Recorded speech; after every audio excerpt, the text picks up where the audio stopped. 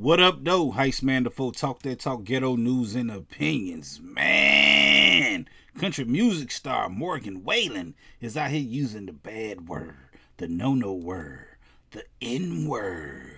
That's what he was using, man. He came home Sunday. He was with his friends, kicking and chilling. They was out getting drunk, whatever, doing their thing. They thug dizzle.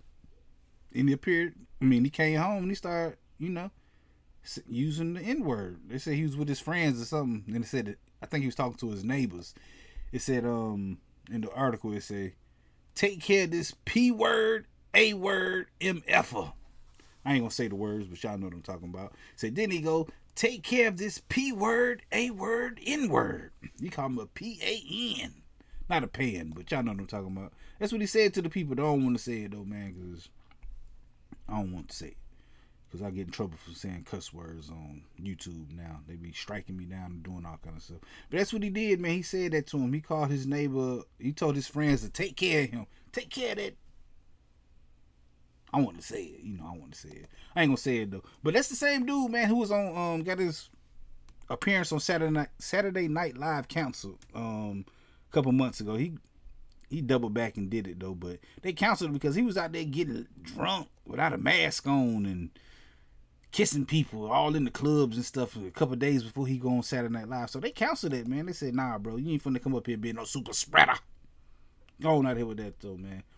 But I was like, bro, calm down, man. What are you doing? This Black History Month. Don't you know that? This is the daggone shortest month of the year. Take a few days off from being your racist self, man. Then you can go right back to being the redneck hillbilly you are, Mr. Morgan Wallen.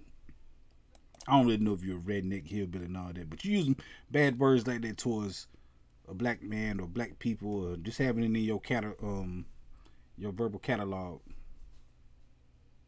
I'm watching you. I don't really know your music, and then I just know this is what you did. This is what the news about Morgan Wallen saying the N-word.